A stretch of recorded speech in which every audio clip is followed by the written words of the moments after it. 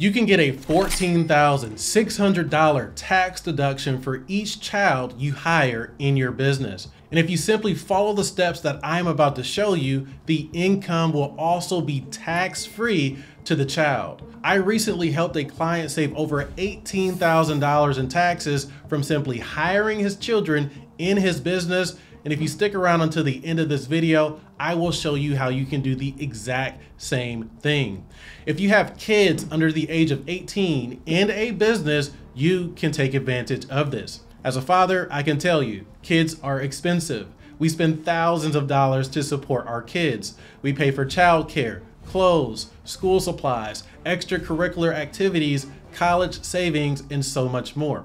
But instead of you paying for those things, what if you simply paid your child to do a job and let them pay for those things? That way you can deduct the payments to your child and save money in taxes. But there is a right way and a wrong way to do this correctly. And I am going to walk you through the correct way to do this as a licensed CPA that saves clients millions in taxes at mycpacoach.com. So go ahead and save this video, comment below, and let's talk about hiring your kids.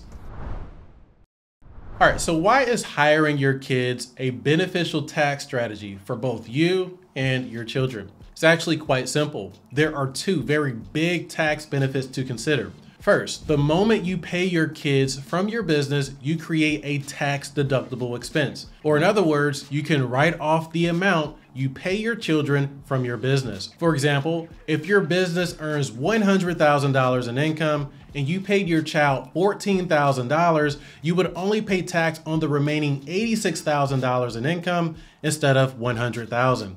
Which, by the way, just saved you over $3,000 in taxes if you are in a 22% tax bracket. But wait, it gets even better. The second tax benefit is how the income is taxed to your child who receives the money. In short, if you structure the payment correctly, they will receive it tax-free. So not only will you receive a tax deduction for what you pay your child, but your kids will also pay no tax on the income they receive on paper. And in reality, the parent is normally still in control of the money sent to the child because they are the custodian of the child. As the parent, you can even set up a custodial or joint bank account with your child to control how the money is spent or invested. So it's a win-win strategy on both sides. You as the parent receive a business tax deduction and can use the funds to pay for things you already pay for or plan to pay in the future. And the child receives tax-free income if you structure everything correctly. So let's talk about what this structure looks like. Step number one, pay your child less than the standard deduction. The whole concept of your child receiving tax-free income is based on the standard deduction amount. The standard deduction is a specific dollar amount that every taxpayer, regardless of their age, can use to reduce the amount of income that they are taxed on. So if your business pays your child less than the standard deduction amount, then the income will be tax-free to your child. For example, in 2024, the standard deduction is $14,600 for single taxpayers, which your child would be. So if your child received $14,600 in income, the standard deduction would wipe out all of your child's income, leaving them with $0 to be taxed on. On the other hand, if you paid your child $20,000 in income, they would still be taxed on about $5,400, which is the amount of income that will be left after taking the standard deduction. And this is not always a bad thing. When my clients are in very high tax brackets, this can still be very favorable when the child is in a very low tax bracket. We're pushing income from a higher bracket down to a lower one. But before I go down the rabbit hole here, for simplicity, my main point is that if you pay your child less than the standard deduction, your child will receive tax-free income. Now, the standard deduction normally increases every year. So if you're doing this, you will want to keep an eye on that every year if your goal is to pay your child as much tax-free income as possible. Now let's move on to step 2, avoiding Social Security tax and Medicare tax on payments to children.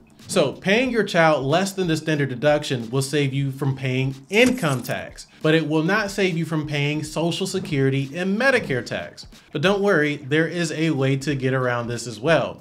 And that lies in how your business is structured. So the IRS says that if your business is a sole proprietorship or partnership, payments to your child are not subject to Medicare and Social Security taxes. By the way, even if you own an LLC, you can choose to be taxed this way and receive the same tax benefit. And if you are, all you would have to do to reflect this in your payroll provider is to mark them off as exempt for these types of taxes. And that will save you a total of 15.3% in Social Security and Medicare taxes that would otherwise be split by you as the employer and your child as the employee. But what if you own an S corporation or a C corporation? The IRS says that if you are a corporation, payments to your child are in fact subject to Social Security, Medicare, and income tax regardless of their age. Now, this is big to consider because a lot of small business owners switch to the S Corp's tax status to reduce their taxes in other ways. So what can you do in these situations? Well, there are two things to consider. First, you can still hire your kids as employees, and yes, you will pay Social Security and Medicare tax, but the overall tax savings will still typically outweigh the expense 99% of the time. Or number two, you can set up a separate LLC to employ your family members that is not a corporation and still avoid Social Security and Medicare tax. Now, this is technically referred to as a family management company. A family management company is simply a separate business that is either a sole proprietorship, LLC, or partnership that is owned by the parent or parents. And then what you would have to do is have the S or C Corp pay the management company a management fee for services that the family management company is providing to the S or C corporation. Since the family management company is a regular LLC and not a corporation, they are still exempt from payroll taxes. So your kids would need to be in the family management company's payroll and get paid from the FMC so that you can avoid those added payroll taxes. All right, let's move on to step number 3. Pay your kids for actual work performed. All right, so by now you should understand the tax benefits of hiring your children. But for all of this to work, your kids must perform actual services or work for your business. Now, this work does not have to be highly technical or complex work. It can be as simple as addressing envelopes, janitorial tasks, answering the phones, or other administrative or helpful tasks. But whatever it is, their work should be ordinary and necessary for your business. It cannot be personal services like making your bed or washing the dishes. No, in order for the expense to be deductible, it must be common and acceptable for other businesses just like yours in your industry. For example, one of my clients is a truck driver. His children help him load his trucks for his routes.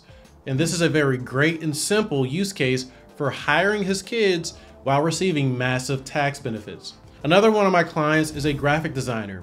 He teaches his children how to design graphics, and they in turn help him with very simple design projects. Another great use case. And then I have another client who is a real estate agent. Her daughter helps her with office duties like printing and faxing documents, maintaining records, and other clerical duties. There are many ways to associate your child with your business in a helpful manner, but you will want to make sure that it is realistic. Realistic for not only your business, but for the age of the child as well. For example, if you are a real estate agent, it is highly unlikely that a 6-year-old can find real estate deals for your investment company or braid hair in your hair salon. So carefully think through this and do not hesitate to get a CPA involved who can help you plan around these types of things. Number 4, maintain proper documentation.